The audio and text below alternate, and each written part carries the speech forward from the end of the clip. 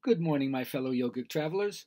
I'm mighty glad to be alive today, and I hope that you are too, as we continue to live, laugh, love, learn, linger, live the life we love. I have a new acronym for myself.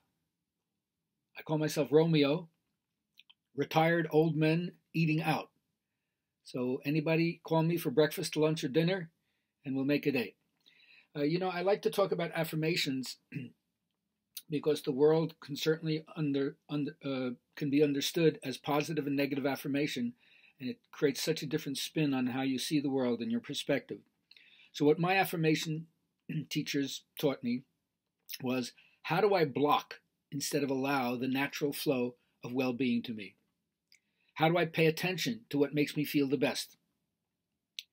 How do I attune myself to good vibrations, which is the name of the yoga group that I like to work with. And by the way, a week from today, we'll have our next session on engagement and disengagement, the two paths of yoga. Contact my website, gabrielhalpern.com, to check in with that. So first, I had to learn to identify what's important to me if I'm going to attune to the good vibrations. And then teaches me to follow the path of least resistance. Don't keep pushing against stuff. Go with the flow. And I have to admit, things go better the happier I am. And so they remind me, learn to appreciate more than you criticize. Learn to have positive expectation instead of negative anticipation. Learn to let go of what is life draining and learn to embrace what is life giving. Because what I make my point of attraction sets the tone for what is to come. So that's what I just want to share with you about getting positive. Today I want to talk about Jean Houston, one of my favorite female gurus. She's taught me that you have to be a social artist. And I always say I'm a performance artist using yoga to get across my message.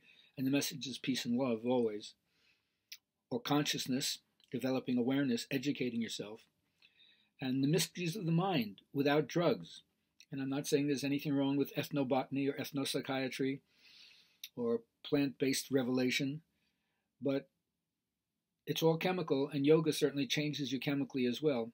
But what happens to the mind as it moves to altered states and comes back to what seems to be ordinary consciousness? First thing we have to think about if we would change our mindset is planetization. It's no longer enough for us to change our own society. As I like to say, can you have a healthy house in a sick street, or a healthy street in a sick city, or a healthy city in a sick state, or a healthy state in a sick country, or a healthy country in a sick hemisphere, or a healthy hemisphere in a sick world? Can't do it. So I prefer to mythologize everything rather than pathologize everything. Because after you're bored with this whole thing comes commitment.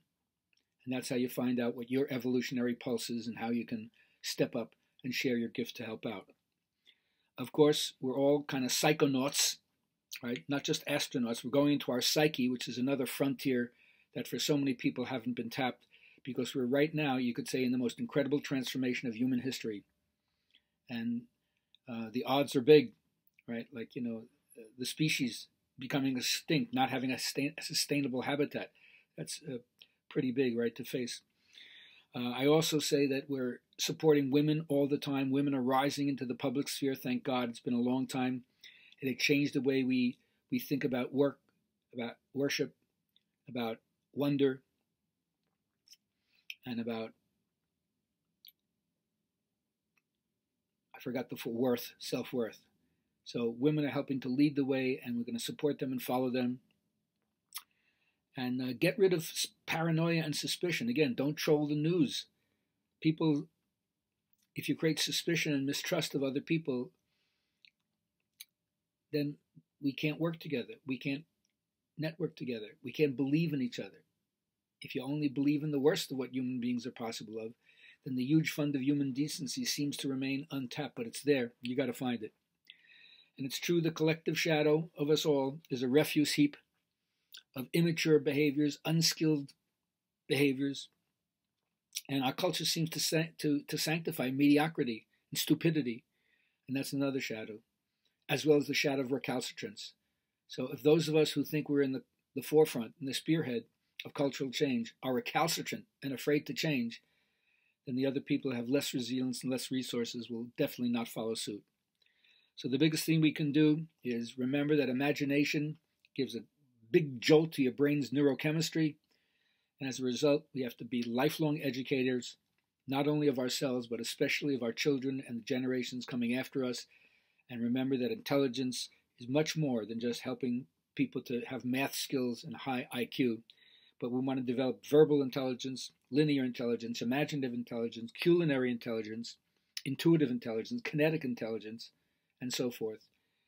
And always musical intelligence, because music is the sphere of where the harmony of all life touches our heart. So find your soul, confront your shadow, help out.